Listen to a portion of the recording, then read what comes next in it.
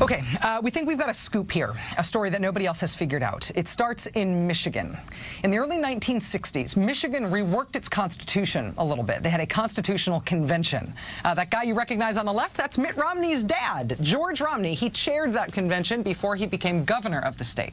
Now, one of the reasons they had this constitutional convention back then, one of the things they thought needed tinkering with in their state constitution, was a specific question about when bills that were passed in Michigan would become law. So once something is passed, when does it become effective? This is the language that they settled on. Quote, no act shall take effect until the expiration of 90 days from the end of the session at which it was passed. Okay, that's a really slow process. That is slow by design. See, the legislature is in session all year in Michigan, so the legislative session doesn't often end until the end of the calendar year. What this little phrase means is that theoretically a law could pass in January and not take effect until March of the following year, 90 days after the end of that year's legislative session. Michigan has a really slow process on purpose. They did it that way on purpose. Laws taking a long time to take effect allows people who are going to be affected by that law to have time to adjust. It also gives people who don't like that law a chance to start overturning it by a citizen's repeal. Michigan designed that process to be a slow one, clearly and on purpose. It's in their constitution that way for a reason. But as practical people, they also recognize that sometimes in extenuating circumstances, you need your laws to take effect faster. Something has happened, right? Maybe you've been invaded or you have a flood or an outbreak of disease. Something has happened. There's an emergency that needs responding to right now by state lawmakers. To account for that, in Michigan, while most bills do have to wait until the end of the session plus 90 days, they have to wait that really long time, the Constitution also says this: but the legislature may give immediate effect to acts by a 2/3 vote of the members elected to and serving in each house. So that means with a 2/3 majority vote, a big supermajority vote, you can have your new law go into effect right away, immediately. Otherwise, you wait. You pass it under normal rules, under a majority, you have to wait. If you want it to go into effect immediately, you need a 2/3 vote. That's what they decided back in the 1960s. That's what the state constitution says. Half a century later, in January 2011, a new and hardcore conservative Republican majority took over the state government in Michigan. Republicans control both chambers of the legislature, and they have the governorship. They have been passing bills at quite a clip. The Democrats in Michigan say that since Republicans took over the Michigan House, they have passed 566 bills.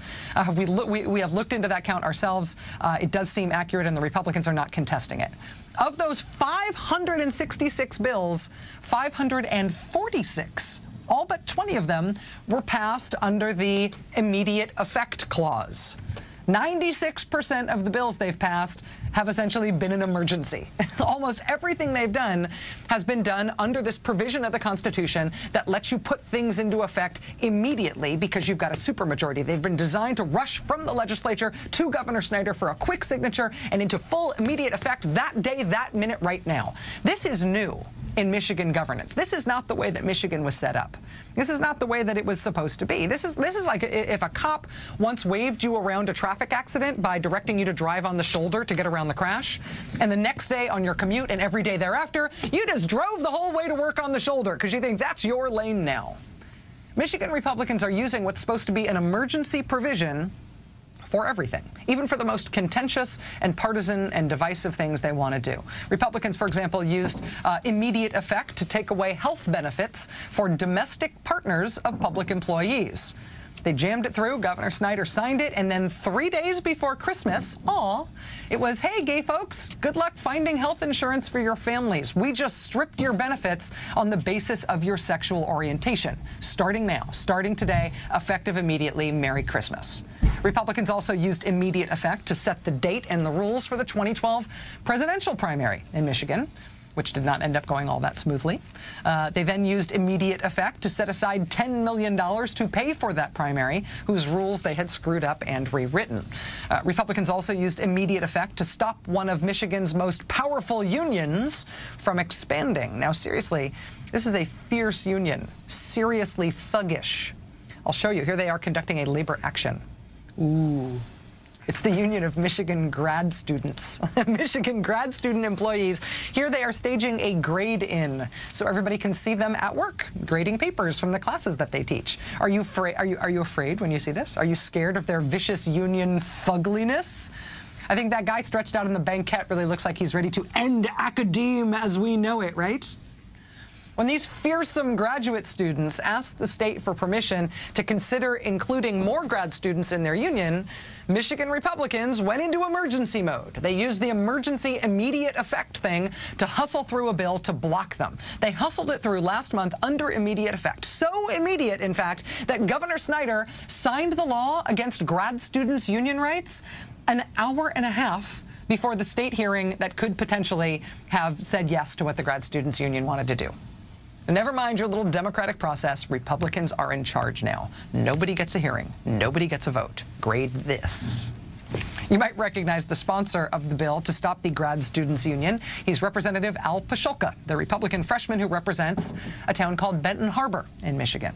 In this picture, he is celebrating the signing of another bill he sponsored, the state's revamped emergency manager law. That is the law that we have been covering for a year now. It's the law that lets the state take over your town, overrule anything or anyone you voted for in your local elections. It's the law that says Michigan Republicans, Governor Rick Snyder, can strip democracy from your town if they want to.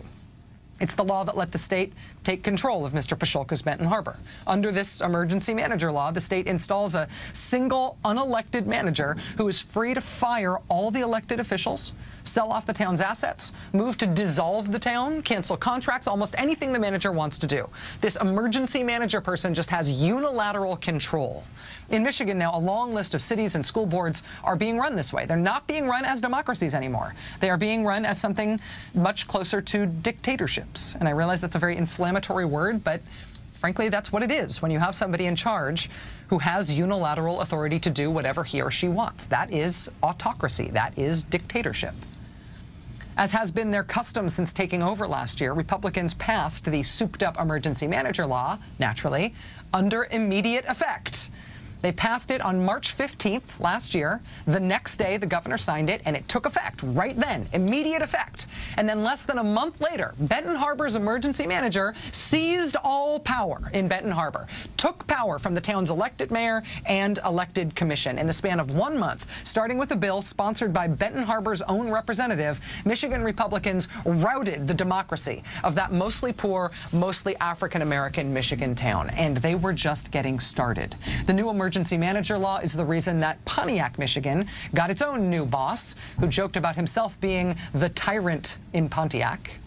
And remember the students who got arrested in Detroit last year for protesting the planned closing of the Catherine Ferguson Academy, the school for pregnant girls and young moms? The idea of closing that school was made possible by the new emergency manager law because the state-appointed czar for the city's schools didn't have to listen to the elected school board anymore. Democracy didn't matter anymore. Now, those girls did end up saving their school, but just barely. Now, here is the crazy thing. This is the thing that we have been digging for since we first got wind of this story last week. It is something. It is astounding enough that I almost can't believe it, I have to tell you. My mind almost cannot compute what I am about to tell you, that we reported this out carefully so we can tell you this with confidence. Under the Michigan Constitution, remember, again, you can only make a law take effect immediately if you have a 2/3 majority, if you have a supermajority. Michigan Republicans don't have that. In the House, they don't have a 2/3 majority. In order to get 2/3 on any vote, House Republicans would need the help of almost a dozen Democrats. You need 63 lawmakers on your side before you get what the state constitution says you can have if you want that immediate effect, right? You need 73 votes to take effect right away. So for the emergency manager law, for example, Democrats voted against that law in a block. Republicans did pass it with their 62 votes, and 62 votes is enough to pass it, but it's not nearly enough for it to go into effect immediately. But regardless, they just attached immediate effect to it anyway. Look, it's in the record. Quote, Representative Stamas moved that the bill be given immediate effect. The motion prevailed. 2/3 of the members serving voted therefore. That did not happen. I do not see how that could be true. Republicans don't have a 2/3 majority, and Democrats all voted against the bill. So you're telling me that a dozen Democrats voted against this radical emergency manager takeover law thing, this bill that they hated. Democrats voted against it. And then once it passed anyway, over their objections, they decided, oh, well, it passed. I guess I'll vote to put this thing into effect immediately. Seriously? I mean, if you look at the numbers you need for immediate effect in Michigan and the numbers that Republicans actually have, it does not seem possible that the emergency manager law, or maybe any of these laws, passed in the way Republicans are saying that they did. It didn't happen that way.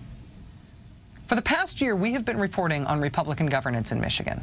For the past year, we have called Michigan's emergency manager law the most radical Republican legislation in the country. And if that radical law had passed under regular rules, if it hadn't been put into immediate effect, if they couldn't get a 2/3 supermajority to put it into effect that day when Governor Snyder signed it, then that radical law would only just now be taking effect. Now, in 2012, Benton Harbor would only just now be losing its democracy instead of barreling into its second year of having no local voting rights. That would not have happened yet. It appears that it should not have happened. Those pregnant girls wouldn't have been arrested trying to save their school in Detroit. The law would only be going into effect, like, as of last week. The city of Detroit would not have been in the position of choosing between handing the state oversight of its finances, as it did yesterday, or facing an involuntary takeover. If you are an African American living in Michigan, there is a 50-50 chance that this year the state of Michigan has considered scrapping your right to vote, scrapping your right to elect local officials to represent you. What Governor Rick Snyder and Michigan Republicans have done is radical beyond radical. And if it is true that the law should not have even been in effect all of this time, if it is true that Republicans circumvented democracy in the legislature too, then what do you call that? It's radical beyond radical beyond radical. It's revolutionary even, but not in a romantic way. You could call it bullpucky, and I can tell you now that finally somebody has. Michigan House Democrats have sued the House of Representatives. And specifically, they have sued the Republicans in the House of Representatives. The Democrats say that Republicans are denying them the right to vote in the legislature. It's not just for Benton Harbor anymore, it's for the whole state. Democrats have begun demanding roll call votes to see whether Republicans have this 2/3 majority that they claim. They are demanding an actual count to see if they have all 73 votes that the Republicans would need for these laws to go into immediate effect. This is a picture of the Democrats demanding a vote like that last week, demanding it and not getting it. We asked the Michigan Democrats if they could provide us with an example of the way that Republicans are running the House, saying that they've got a 2/3 majority when it seems impossible that they do. And they sent over this clip from last month. Now, this is amazing. What's happening here, the context here, is that Republicans have just passed a measure making it harder to get a repeal on the ballot, to get a citizen's repeal on the ballot. So, as you know, Michigan Democrats want to repeal that emergency manager law, right? Republicans, therefore, are trying to unilaterally change Michigan law to make it harder to repeal it. And naturally, they want that to take effect right away. Watch. Speaker recognizes Majority Floor Leader Stamas. Thank you, Mr. Speaker. Move for immediate effect. Speaker, the Majority Floor... The Majority Floor Leader has requested a record roll call vote. All those in favor, please rise. I'm sorry. The Majority Floor Leader has requested immediate effect. All those in favor, please rise. Immediate effect is ordered. Wait, that was the count? I mean, depending on how you time this, the Republican Speaker let the voting go on for, I think, 3 seconds before he gavels in his party's success. What he is purporting to have done then is to count in this giant room, right, at least 73 votes in favor of the motion in a blink, in a snap. 1, 2, 3, 73, like he's a kid speed counting for hide and seek. All those in favor, please rise. Immediate effect is ordered. In that time, do you believe he counted 73 people in favor of that motion in the span of that clip? On Monday, a county judge issued a temporary injunction ordering Michigan House Republicans to follow the law, to follow the Constitution, to let the minority vote, even though the minority are Democrats. The court put on hold several bills that Republicans have passed using this kind of technique, passed what appears to be illegally, including that one about the grad students union. Republicans are appealing the judge's ruling. Their arguments boil down to A, they say no court can interfere with the legislature, and B, they say this is dog bites man. This is standard operating procedure. There's nothing to see here. This is totally normal. Keep moving. This case has implications for what happens in Michigan over the next few months, and to some extent, what happens nationwide. Michigan Republicans are now considering a law that would make it much harder to register to vote in the state. If that passes under immediate effect and goes into effect right then, that will become a factor in the 2012 presidential race in Michigan. Also, Michigan lawmakers voting, as you saw, on a bill that makes it harder to get a referendum on the ballot. That could affect the current drive to put the Rick Snyder emergency manager law up for repeal. Do you think that Rick Snyder and his fellow Republicans would like repealing his law to be a harder thing to do? And does anybody else get a say in that? The 2010 elections ushered in a lot of radicalized Republican legislatures and governors all across the country, and they have done a lot of radical things. Scott Walker is nationally famous for a reason. But what has happened in Michigan, I believe, is the most radical thing that Republicans have done anywhere in the country. They have eliminated democracy. They have eliminated voting rights at the local level in their state. They have tried to eliminate Democrats' voting rights in the state legislature. Whether you're on the left or you're on the right or you're in the center, or if you don't particularly care about politics, if all you care about is that we have a form of government in this country called democracy, we vote.